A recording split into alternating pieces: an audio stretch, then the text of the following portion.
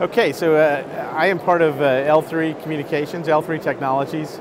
It's a 31,000 person company, $10 billion enterprise, of which the security and commercial aviation piece is about 10% of the company. So we're involved in everything from pilot training to commercial avionics to security and detection in both the airports and the ports and borders.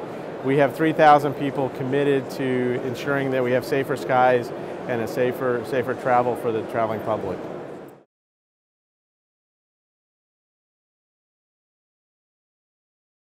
The current challenge for all of us in the industry, and in particular L3, is to ensure that we're rolling out the latest and greatest technologies which are compliant with regulatory environment and which it will dramatically improve the throughput required at the airports, improve the passenger experience, and up the level of screening.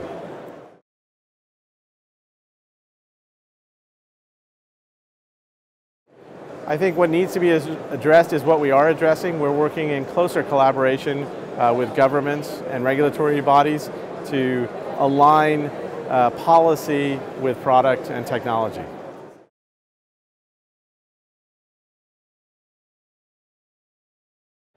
This is a really exciting time in the UK and internationally for CT technology, computed tomography. We're rolling out CT all over the globe.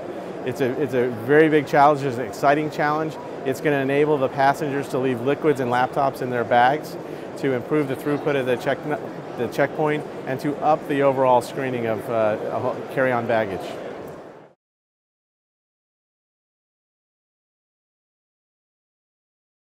What keeps us up at night, what keeps me up at night, is anticipating what the next threat will be and really driving our awesome science and technology teams to, in advance of a real threat, to drive an improvement and upgrade in the detection technology.